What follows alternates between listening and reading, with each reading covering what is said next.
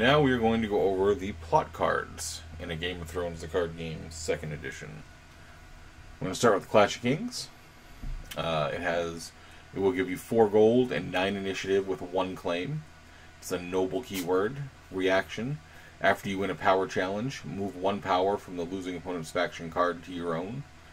And it has a 6 reserve, so at the end of your turn, that means you'll be able to retain 6 cards in your hand. If you have 7 or more, you'll have to discard down to 6. So not a bad card. Kind of doubles up your power challenges, gives you a really good initiative and decent gold. So that's pretty good. Essentially gives you a 2 claim in power challenges. Again, with decent gold and really good initiative. Now we have a Feast of Crows. 6 gold, 1 initiative, 1 claim. It's an edict. Reaction. After you win dominance, gain 2 power for your faction. Plot deck limit 1 with a 4 reserve. So it's got really nice gold, garbage initiative, and a decent claim. And if you manage to win dominance, gain 2 power for your faction, which isn't terrible. With the 6 gold, you might be able to retain 1 or 2 gold, but I don't know. I guess because it gives you 2 power. I guess I'd have to see it in play. Seems like a good finisher, maybe. If you think you can get there in 1 turn. It's the reserve value of 4 that really puts me off. At the end of your turn, only being able to retain 4 cards, it's kind of rough. I guess we're going to have to wait and see how this one plays in the game. Next, we have a Game of Thrones. 4 gold, 2 initiative, 1 claim, a scheme card. A player cannot initiate a warfare or power challenge unless he or she has won an intrigue challenge that phase. So that's pretty good, especially if you're an intrigue powerhouse. I definitely see this going in like the Lannister deck. Kind of could be crippling if you're the Starks, and Baratheon maybe. Not bad. It's got a really good reserve of 6, pretty good gold too. Initiative's kind of low. But you might not want initiative anyway, and this seems to be more of a defensive card. You're protecting yourself. So not bad. I can definitely see using it in my Lannister deck. A Noble Cause. 5 gold, 0 initiative, 1 claim. Kingdom, noble keywords. Reduce the cost of the first lord or lady character you marshal this round by 2, and it has a 6 reserve. Not bad. Again, low initiative. Well, maybe I'm spoiled by higher initiative cards, but we have that 1-9, and then we've had a 1, a 2, and now a 0. Suddenly the 2's not looking too bad. But not bad, especially if you play a lot of Lord or Ladies. A Storm of Crows. 3 gold, 8 initiative, 1 claim, war keyword. You may initiate an additional warfare challenge during the challenges phase, and a 5 reserve. So this is really good. The gold is moderate, but the initiative is really high, and you're going to have an extra warfare challenge. So that might work out really well for you. And the reserve of 5 isn't that bad. In the one game I played, I ended up generally at the end of most of my turns only having about 5 cards anyway, 4 or 5 cards. So that's not terrible. Building Orders. 4 gold, 1 initiative, 1 claim, a kingdom card. When revealed, search the top 10 cards of your deck for an attachment or a location, reveal it, add it to your hand, and then shuffle your deck, and it has a 7 reserve. Not bad, probably a really good early turn card when everybody's trying to establish themselves. Calling the Banners. 3 gold, 6 initiative, 1 claim, kingdom card. When revealed, choose an opponent, gain 1 gold for each character that player controls, and it has a 6 reserve. Not bad. Decent gold, really good initiative. Based on most of the initiatives we've seen, this is definitely should generally give you control of initiative. And if you've got somebody that has just flooded the board with characters, you're going to have a tremendous amount of gold. So say on average, somebody has, one of your opponents has 3, and I generally play 4-player games, so I generally have 3 different opponents. not going to be unusual for one of them to have 3 characters. So that's 6 gold, 6 initiative, 1 claim. That's a really good card. I'm kind of surprised they don't have this limited. Unless I'm just judging it too favorably. But I think this is a really good card, and is going to see a tremendous amount of play. Calm over Westeros. 5 gold, 3 initiative, 1 claim. Summer keyword. When revealed, name a challenge type until you reveal a new plot card. Reduce the claim value of the attacking player's revealed plot card by 1 during challenges of that type in which you are the defending player. Plot deck limit 1 with a 6 reserve. So that's not bad. From what we've seen, it's moderate initiative, not terrible. Really good gold, 5. And if you've got someone, if you're playing like the Starks and they've got a lot of warfare out, declare the warfare challenge and you're kind of protected for a turn. So that's a really good card. I can see that going in a lot of decks. The unfortunate thing is they only give you 1. And whereas in my house we're going to have 2 people building multiple decks out of the starter sets. Even with 3, it's going to give you 3. Because you're going to have 3 of these box sets. That'll give you 3 of these. Yeah, I guess that's not too bad since you can only have 1. Because I see this getting a lot of play. Anyway. Confiscation. 4 gold. 5 initiative. 1 claim. The Edict keyword. When revealed, choose an attachment and discard it from play. And it has a 6 reserve value. So that's pretty good. I'm going to keep this in my deck just for when I play the Stark so I can get rid of ice. This is my ice getter-ridder-of-her.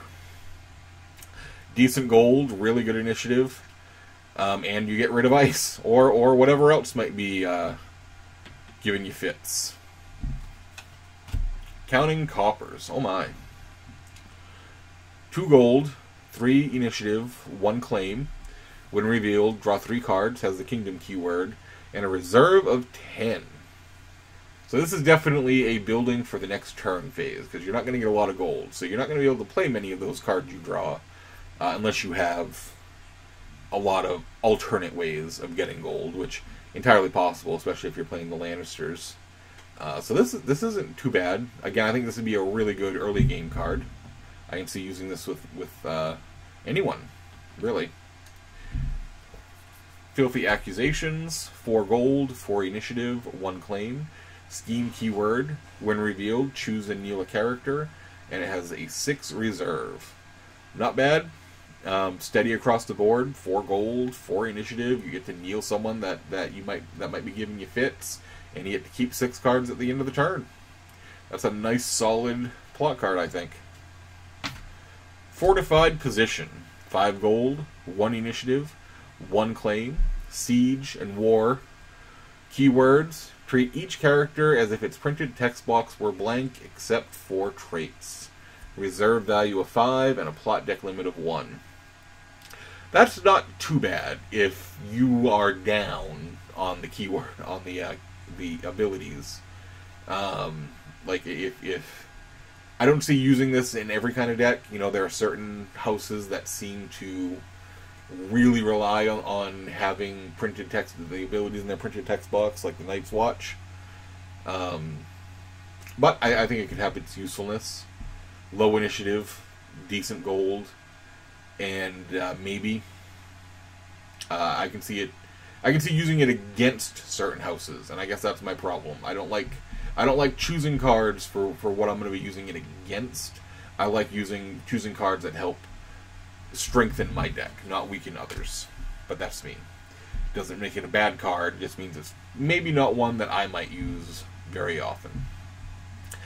Heads on Spikes, 4 gold, 6 initiative, 1 claim, Edict and War.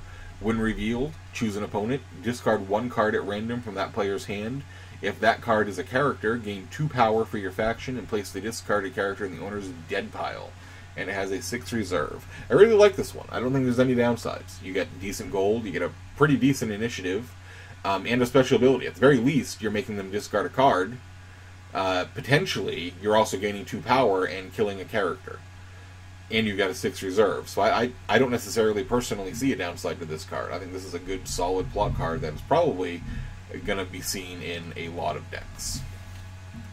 Jousting Contest. 4 gold, 3 initiative, 1 claim, the war keyword. Each player cannot declare more than 1 character as an attacker or defender in each challenge, with a 6 reserve. That's another pretty decent one. I don't see it being generally as widely used as maybe some of the others, but definitely I can see its uses, especially if you have a lot of abilities that are, if it's a one-on-one contest. I don't remember seeing many of those, but I remember they existed in the first edition of the game, so it may be one of those plot cards that they're setting a base for in the future. But even so, it's still not bad abilities. 4 gold, 3 initiative. That's not terrible. 6 reserve. Marched to the Wall. 4 gold, 8 initiative, 1 claim. The Edict keyword. When revealed, each player chooses a character he or she controls, if able, and discards it from play. Cannot be saved, with a reserve of 5. This is another one that I think is pretty good. I think the problem you might run into is towards the later rounds, if this is your last card in your hand, and you only have 2 or 3 characters, and you don't want to get rid of any of them, but yet you're still forced to play this card. So it's one of those cards that may get stuck in your deck. But it's got decent gold, got an amazing initiative, and a decent reserve. The only problem is I would hate to have it stuck in my hand late in the game and not want to have to use it. Marching orders. 9 gold, 3 initiative, and 1 claim. Edict War. You cannot marshal locations or attachments or play events. And it's got a 4 reserve. The 9 gold is phenomenal. I don't even mind the you cannot marshal locations or attachments or play events. It's the reserve of 4 that bothers me. Since you're really only going to be playing characters, you're going to have a lot. You're going to have the gold to play them, but by the time you're done playing them, you better only have those 4 cards, because you're not doing pretty much anything else. That's my only problem with this card. Naval Superiority. 2 gold, 7 initiative, 1 claim. Siege War. Treat the base gold value on each revealed kingdom and each revealed edict plot card as if it were 0. So that would suck, especially if you happen to play marching orders that turn. That would not be pleasant. So that's not a bad one. Plot deck limit 1, reserve 6. The only downside, low gold, but you're probably, well, there's a good chance you may be one of the only people with gold that turn. There's a good number of kingdom and edict cards, plot cards. So that's not bad, especially if you have a way to make up for that 2 gold deficiency. You know, the Rose Road or whatever it was. Things of that nature. So if you can make up the 2 gold deficiency, I definitely see putting this into your deck. Power Behind the Throne. 3 gold, 1 initiative, 1 claim. Noble Scheme. When revealed, place 1 stand token on Power Behind the Throne. Action, discard 1 stand token from Power Behind the Throne to choose and stand a character, with a reserve value of 6. I don't know, not terrible. I don't like the gold or initiative, you know, I'm not in love with it. I guess if I see it from the perspective of my Lannister deck, you know, I'll probably have a way to make up that gold, and being able to stand a character is a good thing. Maybe, if I remember some of the Targaryen cards, they had abilities for standing characters. I think it's definitely going to depend on the deck.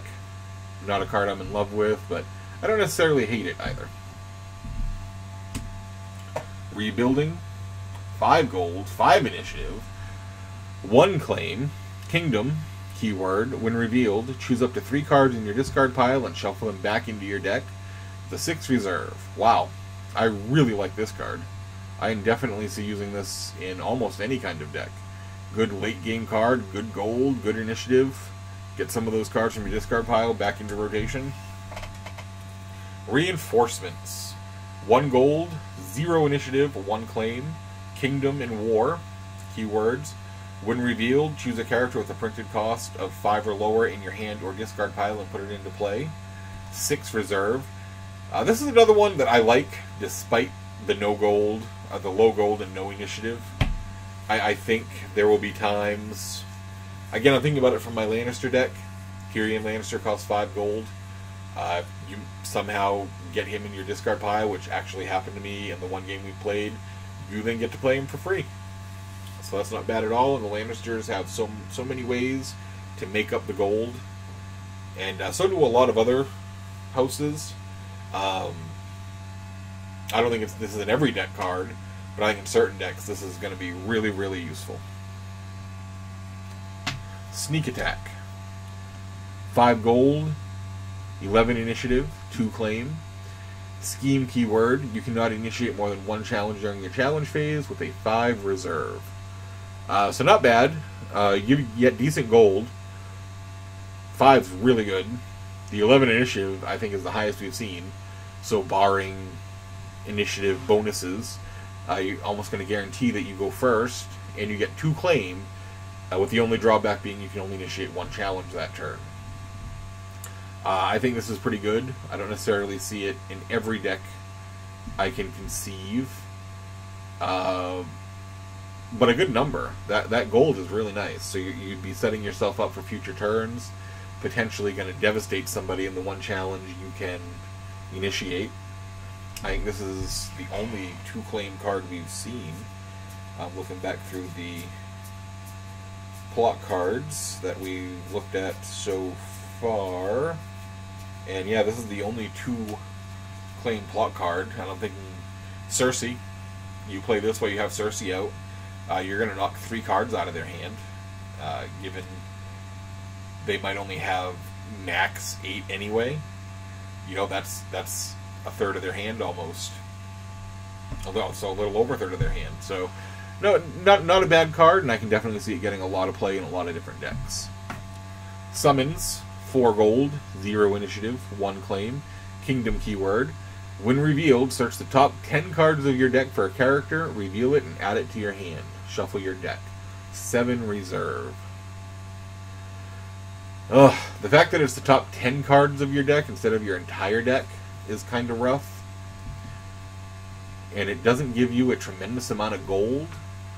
You know, it gives you a decent amount of gold, but if you get a Tywin or what is it, the Queen of Thorns or some other 7-cost character, that it's still going to leave you a little short, maybe. Not a bad card. It's another one of those I don't necessarily see it in every deck, but I can definitely see playing it. Apparently, they see it being played a little more than I do because they give you 2 copies of it. So that means you'll end up with 6 copies of it if you have a full complement of box sets. So maybe I'm being a little harsh on it. But next we have Supporting the Faith.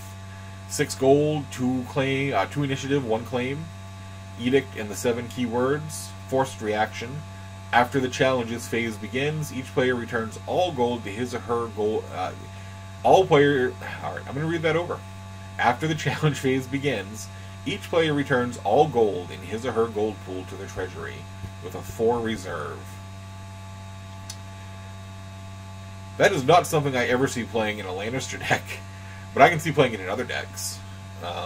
In the game we played, my wife used it, and if I didn't have Tyrion out, I would have been screwed in the challenge phase. So, not a bad card at all. Really good gold. Garbage in the terms of reserve, though. I really don't like that reserve, but at least they give you enough gold that you can try to get rid of as much of it as possible. Next we have Taxation. 5 gold, 6 initiative, 1 claim. The Edict and Kingdom keywords. You may marshal or play 1 additional limited card this round, and a reserve of 6. So that is really not a bad card. Good gold, really good initiative, and if you happen to have 2 limited cards in your hand, you get to play them both. And a reserve value that I'm sure will not impact you at all. The Winds of Winter. 3 gold, 4 initiative, 2 claim. The Winds of Winter with the Winter keyword, and a 5 reserve. So this is this is really a solid card. Alright gold, decent initiative. You know, there's a good chance even a 4-player game you'll win initiative with this card, especially if you have 1 or 2 cards that give you a boost to initiative, and that 2 claim with really no limitations. You know, the only limitations are the low gold and the low reserve. Nope, that's a nasty card. Oops. Wildfire Assault. 4 gold, 7 initiative, and 1 claim. Scheme war keywords. When revealed, each player chooses up to 3 characters he or she controls. Kill each character not chosen.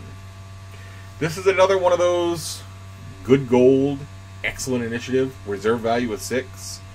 Means you're probably not going to have to think about how many cards you have in your hand. I would hate to be stuck with it later in the rounds when you have character advantage. Because then it does nothing but benefit your opponents. This is one of those tricky cards that can either win you the game or cost you the game. And I would just hate to have it cost me the game. And there are 2 of those. And that's the last of them. So those are the plot cards for Game of Thrones, the card game 2nd edition. Overall, I really like them. There really wasn't a single plot card I looked at and said, I would never play that. I could see playing every single plot card. Maybe not in every deck, but certainly in some decks. So I'm very happy with what I've seen there. I didn't see any garbage commons, as you'd say in Magic. Everything was very good. Everything's usable in some way by some house. So, thumbs up. I'm very happy.